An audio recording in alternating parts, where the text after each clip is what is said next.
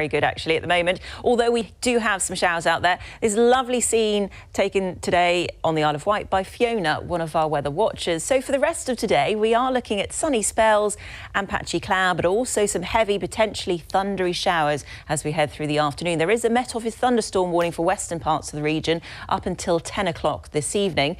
We'll see those showers drift slowly eastwards and temperatures will peak at around 18 or 19 degrees, which is around the seasonal average. Overnight tonight the showers will continue for some. There will be a lot of dry weather, some patchy cloud, a few clear spells here and there, turning slightly drier by dawn with temperatures falling just into single figures, a low of 9 to 10 degrees. So tomorrow there will be plenty of sunshine in the morning. As the day progresses, we'll see those showers roll in. They could be heavy and thundery, lasting through much of the day, gradually easing through the afternoon and into the evening with a high tomorrow of 20 degrees. So there will be some sunshine in between the showers and there will be a brisk breeze blowing from the southwest through the day tomorrow. A lighter breeze is expected on Saturday, sunny spells through the morning, clouding over during the middle part of the day with the arrival of some rain. It's fairly patchy in nature, brighter skies developing behind this cold front as it clears its way south and eastwards. So we'll have a spell of rain during the course of Saturday, heavy thundery showers during the day tomorrow, but sunny spells in between the showers.